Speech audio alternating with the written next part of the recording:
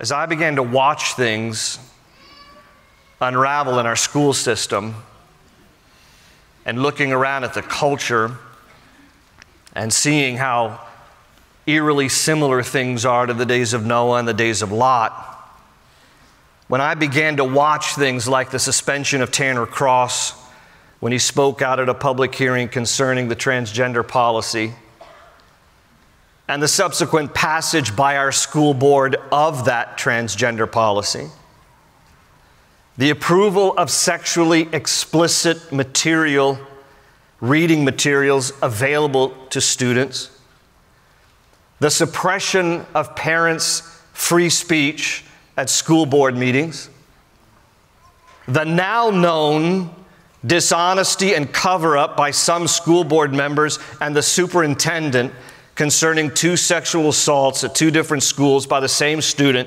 and I could go on and on.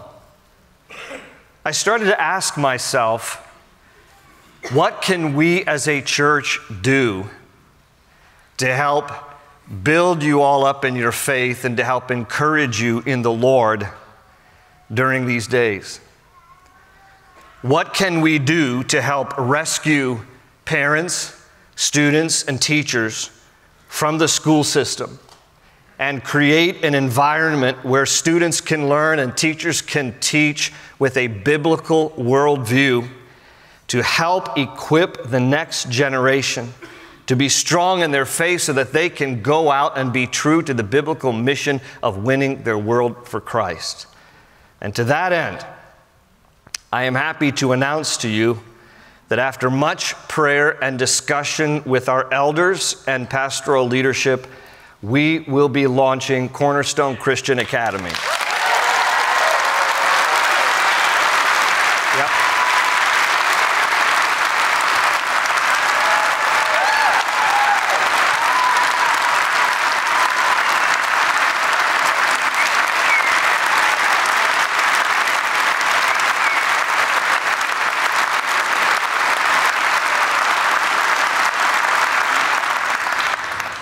When we first started Cornerstone 30 years ago, I had a burden for a Christian school, but it just didn't seem like the right timing. And to be honest, 20, 25, 30 years ago, the idea of a Christian school was something we thought was nice. But it's no longer time for niceties. It's a time of necessity.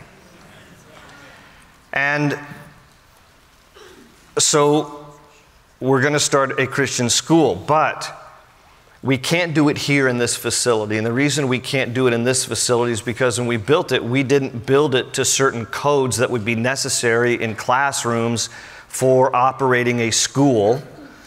And we've maxed out the plans of our 32 acres, and we don't have ball fields and things that would be good for athletic programs for a school.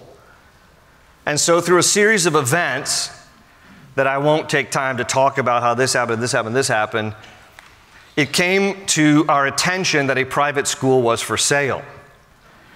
The way that God has just led over the last 30 years here at Cornerstone, I can just tell you that, there are times that God has just opened doors and there's times that God has closed doors, and we've tried to be faithful to go through the doors that are open, and we've tried to be faithful never to kick the doors that aren't. And at the same time, never getting ahead of God, but never lagging too far behind either. Just really trying to discern, God, what are you doing and how can we keep in step with what you're doing? And so when this came to our attention that there was this private school for sale, just like, is this all part, Lord, of what you're stirring here? And so we put a contract on it. And part of the contract was to do a 90-day feasibility study. And so we had architects, we had builders, we had engineers, we had lawyers, we had financial consultants, and we completed that 90-day study, and we are satisfied with the results. And so we have a ratified contract for the purchase of the former Middleburg Academy in Middleburg, Virginia. And so I want to introduce you to the hopeful future campus of Cornerstone Christian Academy. Amen. So this is situated on 89.5 acres. It is a beautiful campus. It has this historic manor house that was the original part of the property. It's 13,000 square feet. It served, for Middleburg Academy, it served as the administration offices and the registration offices, and it has a library and a small chapel. And in addition, it has classroom spaces on this campus of 70,000 square feet. It has 22 classrooms. Part of this was built in the late 60s. The other part was built in the mid-70s. And it has a cafeteria. It has a music room. It has other large rooms in the facility. It has ball fields. This is soccer, lacrosse field. It has a high school regulation baseball field. And when you go inside, they abandoned the place in March of 2020, just when COVID started. And this is the classrooms. I mean, you know, it's like, hand us the keys. We'll be glad to make use out of it. And so what I'm showing you is the way that they pretty much left it. Now, you know, it's been vacant for a couple of years, so it doesn't look as polished as this, but they've left all the equipment. They've left everything that you're seeing here. And this is what we have under contract right now. So, yeah. Look at this. Gymnasium. Has a beautiful indoor gymnasium. I think it's possible we might even consider like a satellite Sunday campus out there. So, you know, this is a beautiful place that the Lord is providing for us. Yeah, I put the CCA on the top in faith.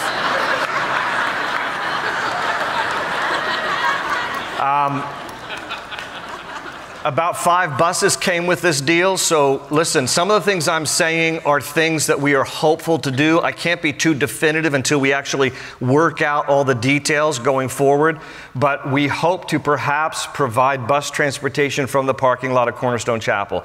It's 23 miles from door to door from this location. Those of you in Purcellville and Round Hill, it's actually like Middleburg is like a triangle below you. It's only 13 miles. From Purcellville, 13 miles from Round Hill. I timed it from the roundabout by Patrick Henry College to this location. It was 15 minutes. So to some, it might feel like it's a distant ways to go. To others, like myself, it's a beautiful campus that God has brought our way that we hope to utilize going forward. Our initial idea is this. It has the capacity, as it's built now, for 500 students. And our initial desire is to open K through 8, and then to add a high school grade each year thereafter until it's fully K through 12. Some of you might be wondering, when will it open and what will it cost? So here's what you need to know about when it will open. My desire was, man, we gotta open this as soon as possible. But when we started looking at the realities of the renovation project, as nice as the pictures looked, it's going to be a few $1 million to renovate this place because the HVAC system is outdated and some of it non-functional. We need to totally have a new HVAC system, which is a pretty high price tag. This property runs off of 4 wells. It has its own water treatment plant. We need to bring that up to a better standard. And then we have the supply chain dilemma, where builders and contractors, it takes months to get things that we might need. In addition, we have to hire a headmaster. We have to hire faculty members. We have to get a website design. We have to open registration. Some of you with kids in private Christian schools already have registration starting. We're already behind the 8 ball with a lot of these things. And also the owner who is selling it to us needs to wait until August to actually go to settlement because of tax deferment on this schedule. And so for all those reasons, I wish I could say we were going to open this fall, but for all those reality reasons, we will be opening, but we're going to be opening the fall of 2023. And here is a QR slide I encourage you right now, get out your phone, QR code, get out your phones, take a picture of the QR code, because this is going to take you to a page where you will be able to pre-register your child. Now, we're not taking any money, and the pre-registration is not a guarantee your kid is going to get accepted. It just will give us a priority list so that when we are ready to launch enrollment, you will get the first priority for those of you who show interest. There's also an email address there on the screen, school@cornerstonechapel.net. Email us if you're interested. Perhaps in working here. We're going to be hiring a headmaster, we're going to be hiring teachers, we're going to be hiring grounds people and other support staff. Or if you have questions, you can email that address there at school@cornerstonechapel.net. After the last service, this will all get launched on our website, so you'll be able, if you forget all of this, or if you don't take a picture of the QR code, you'll be able to go to our website. We'll have all the links there in place. When you leave here today, if you want to take a picture of the QR code, you can go to the kiosk tables. They will have the QR code there if you want to take a picture of that with your phone. And so, God is at work here, but obviously the purchase, the renovation, and listen, I'm believing for an endowment also that's going to fund this school. Let me tell you something. I don't know if this is pie in the sky or if this is the Lord, but I'm going to tell you something that occurred to me that I think just because it came right out of the blue, I feel like this is from the Lord. Many months ago, before this school even came up for purchase, before we even thought about a school, I was watching TV and a commercial came up for St. Jude's Hospital. How many of you have seen those commercials for St. Jude's? And St. Jude's Hospital runs completely off an endowment, and then that's why they have ads on television to give donations. It's a beautiful hospital that helps particularly kids and families who have kids with cancer. And when you go for treatment at St. Jude's, you get charged $0. Because of the endowment and donations that fund that hospital, you don't have to pay any charges. And they'll put parents up in hotels nearby or give them lodging while their kids are getting treatment at the hospital. It's an incredible. And I'm watching this. And out of the blue, this thought was, why can't we have a Christian school like that? I mean, I don't know that it's ever been done, but okay, there's a first for everything. Why can't we have a school that has an endowment so that, yes, you'll have a strict admissions policy, but kids won't even have to pay anything. Now, we're not there yet. That's going to be an $80 million to $100 million endowment needed to run a school like this. Some of you online or any of you here, some of you have the means to strike a check like that, and you know who you are. Look, but obviously this is a multi-million-dollar endeavor. The purchase, the renovation, and endowment. So feel free to give towards this project too. And I'm going to tell you an encouraging thing. This is how the Lord does little things of confirmation. So this week, I was in my office, and Marilyn from our accounting office came to my office, and she said, I want to let you know something. I said, okay. So we have, online viewers from around the world. This one dear lady, she might be watching today, who lives in Southern Virginia, watching online, heard me allude to the possibility. This is just during the week, so before I made today's announcement, the possibility we might be starting a Christian school. And this lady, God laid it on her heart. She sent to the church a check this week for $20,000 for the school. So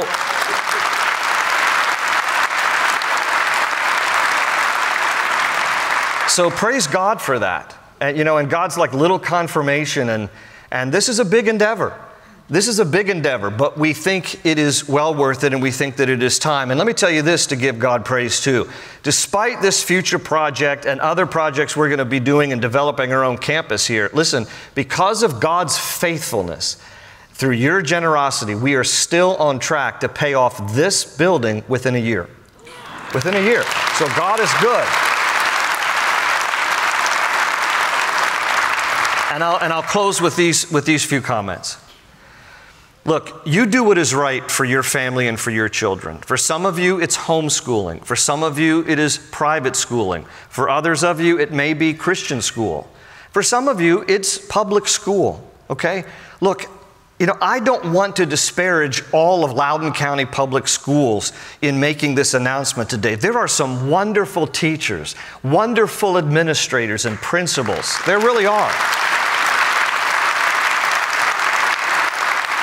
Some wonderful cafeteria ladies and some wonderful building engineers.